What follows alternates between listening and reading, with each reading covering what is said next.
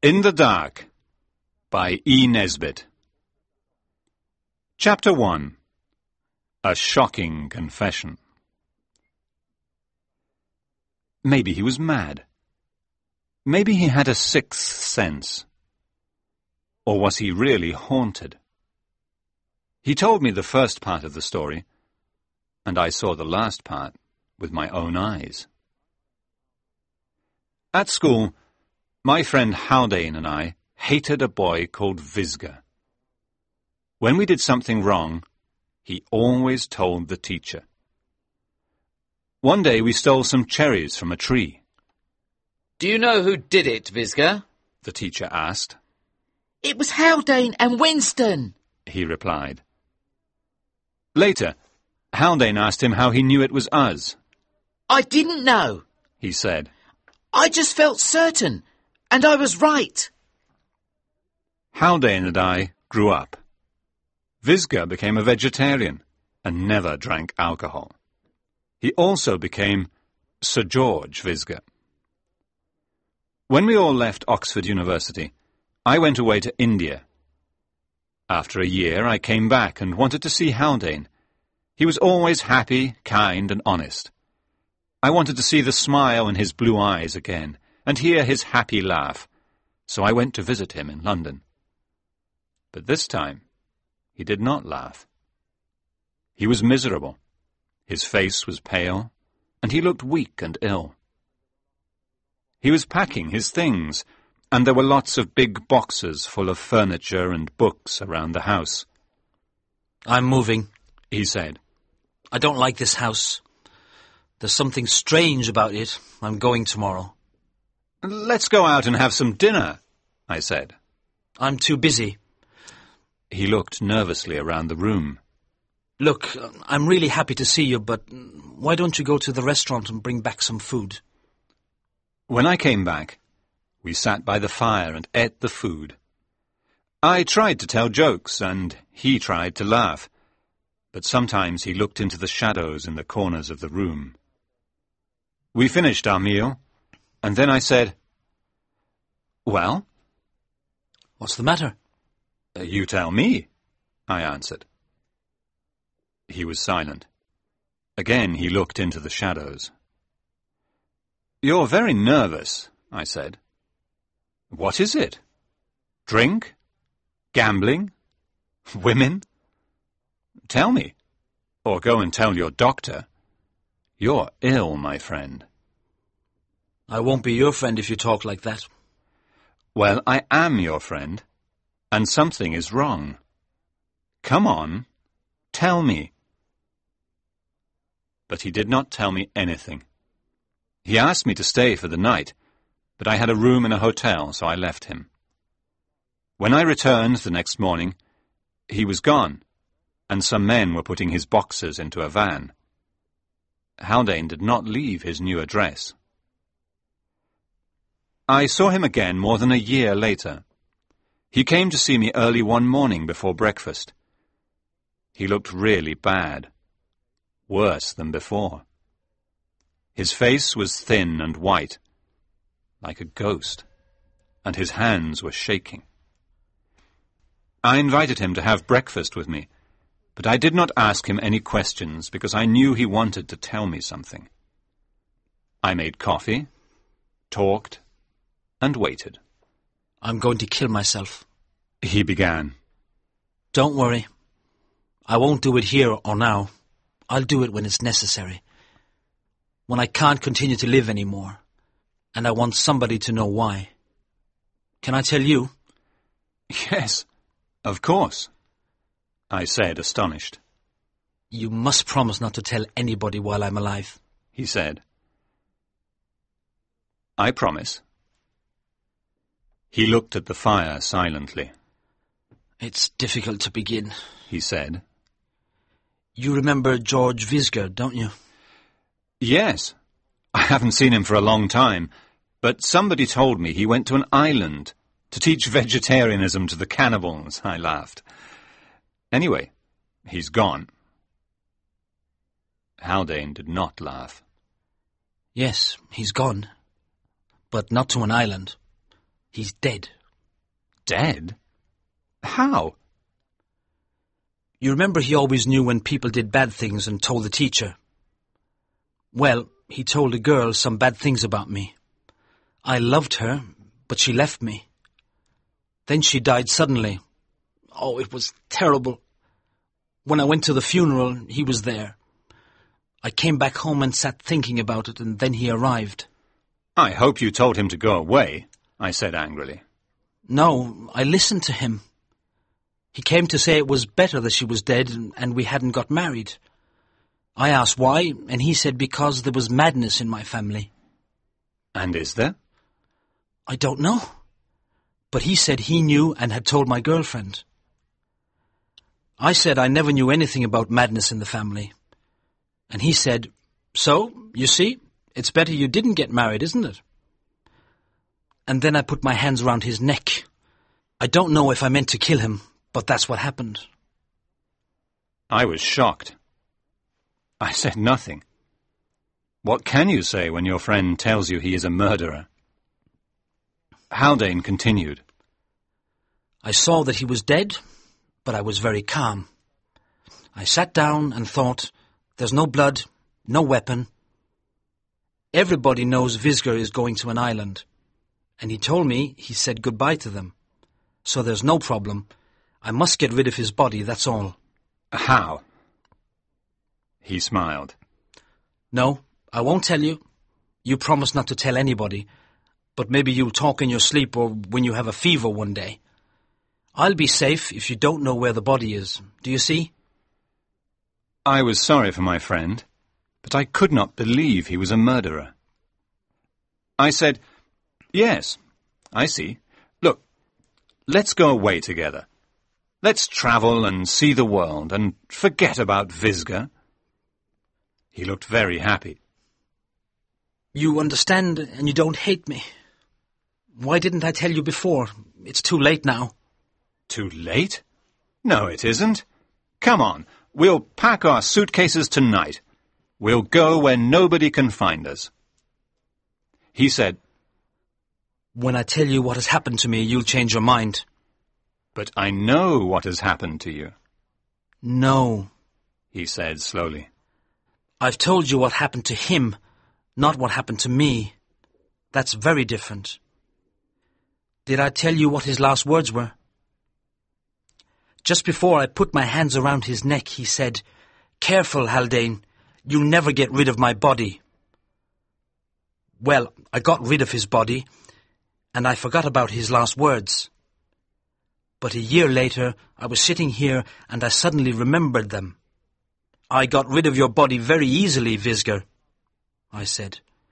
And then I looked at the carpet in front of the fire and... Ah! Haldane screamed very loudly. I can't tell you. No, I can't. Chapter 2.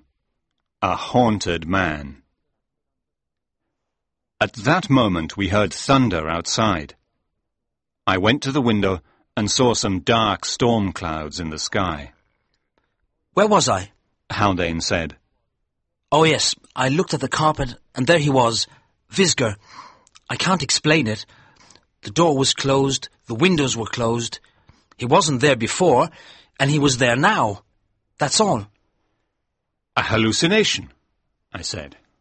That's exactly what I thought, he answered. But I touched it. It was real. It was heavy and hard, like stone. The arms were rigid like the arms of a statue. It was a hallucination, I repeated. Well, I thought somebody had put him here to frighten me. So I went to the place where I had hidden him, and he was there, just as he was a year before. My dear Haldane, I said, this is very funny.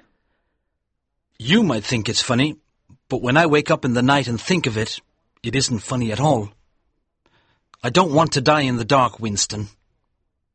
That's why I think I'll kill myself, so I'm sure that I won't die in the dark. Is that all? No, he came back again. I was asleep on the train one day, and when I woke up, he was on the seat opposite me. He looked the same as before, hard and rigid like a statue. I threw him out of the window in the tunnel. If I see him again, I'll kill myself. You think I'm mad, but I'm not. You can't help me. Nobody can help me. He knew, you see. He said, "You'll never get rid of my body." And I can't.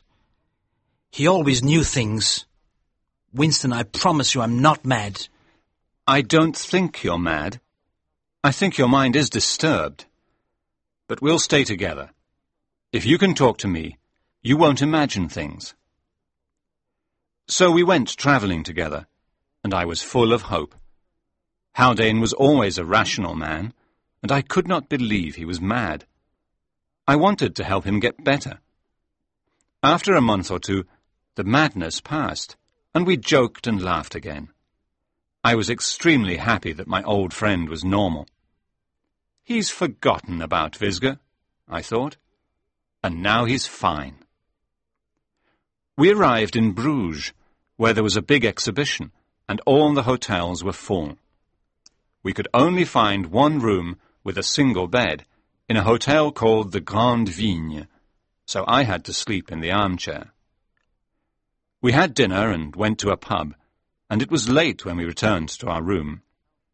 We talked for a while, and then Haldane got into bed. I tried to sleep in the armchair, but it was not very comfortable. I was nearly asleep when Haldane began to talk about his will. "I've left everything to you, Winston," he said. "I know I can trust you to take care of everything."